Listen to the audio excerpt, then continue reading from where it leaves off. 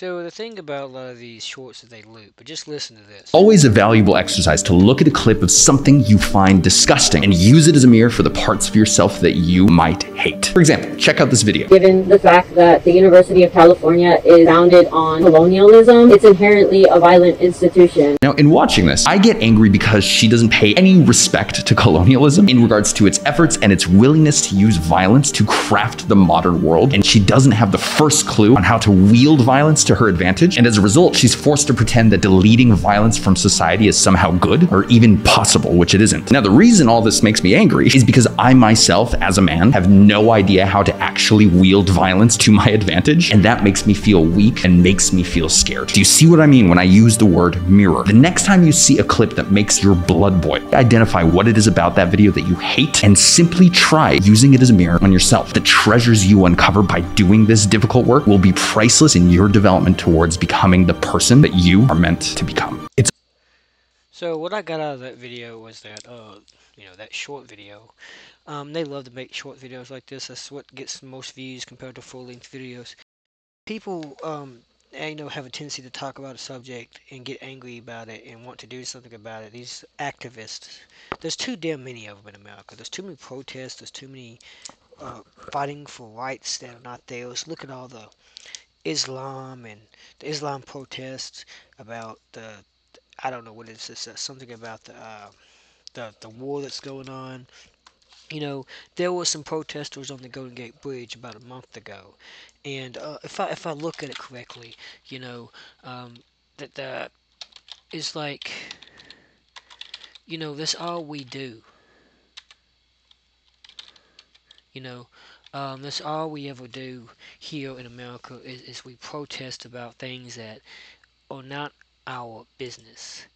Now, I know how people feel about it. They feel like all this emotion because there's really nothing they can do.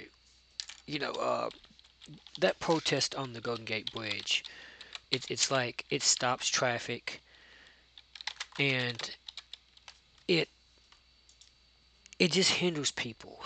Here's what here is. This is NBC News, and Gaza war protesters shut bridge, block traffic in other cities. So the Golden Gate Bridge, it connects not Oakland, that's the Oakland Bay Bridge. It connects to some other that's a part of the not the peninsula necessarily. I'm just gonna look at maps.google, because this is what I use for navigation purposes, just to get to work and to get to stores and including movie theaters. And if I just look at the Golden Gate Bridge, and I've walked this bridge twice. It's magnificent. I love taking photos of it. Who does it? It is the #1 tourist site here in San Francisco.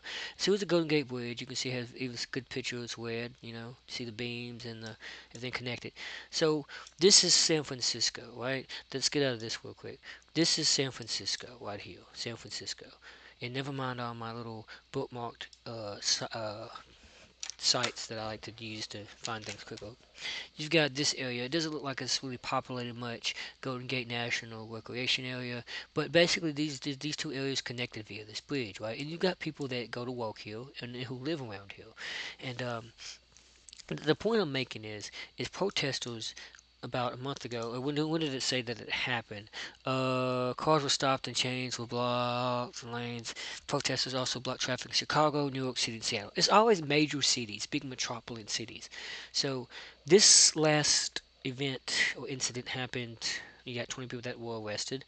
The war in Gaza. Yeah. And I don't really keep up with it. I don't keep up with all the wars and shit, but I'm trying to figure out where it happened. Well, here's a video. So tonight, the pressure is mounting on the Biden administration over the war in Gaza. Hundreds of pro-Palestinian protesters today blocked traffic on New York's Brooklyn Bridge, with several arrests. Oh, good. Police say protesters near Chicago's O'Hare International Airport today substantially delayed travelers. And on San Francisco's Golden Gate Bridge, multiple arrests after protesters snarled traffic there for hours. The demonstrations come as President Biden touts what he calls an unprecedented military effort to defend Israel. Together with our partners, we defeated that attack. In the Oval Office today, he met with Iraq's prime minister as he tries to de-escalate tensions in the Middle East. We're committed to a ceasefire that will bring the hostages home and preventing conflict from spreading beyond what it already has. The president spoke with Prime Minister Netanyahu this week and that happened roughly like a month or so ago, and what I'm saying is things like that is what's wrong with America today. Way too many people protesting about things that they barely have enough information of. And for me to protest something, I have to, research it. And I know these people, they say they research it. If they do, great. But, and I don't know shit about Israel war. I don't know about this war that people are talking about. And I'm like, why does America involve itself in things that are really not our business? It, it, what is the Gaza war here? Go back to social hate this or co-pilot thing. To see what the Gaza war is even about. I just don't get it. Things about the Gaza war.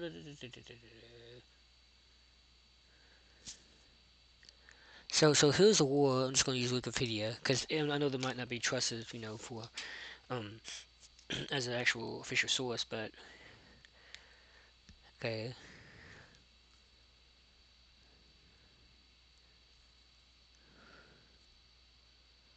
Okay. Well, you know what? I'm just gonna say it like this. I don't want to have time to read it. I don't know shit about this war, but I've seen people protesting about it. I've seen the signs. I've seen people camped at I think it was the University of San Francisco or something like that, Golden Gate University or whatever. They were camped right outside. They had little encampments outside on the property of the university because they were protesting and they needed to sleep there or something. But what I'm saying is get back on par with with uh my channel. As I've been looking at Civil War, I love this movie so much because it's so related to today's time, and it's not just the cinematography, the sound, and the amount of realism that A24 and the director Alex Garland presents, but it's a key moment in our time. It could not have been released in a more perfect time.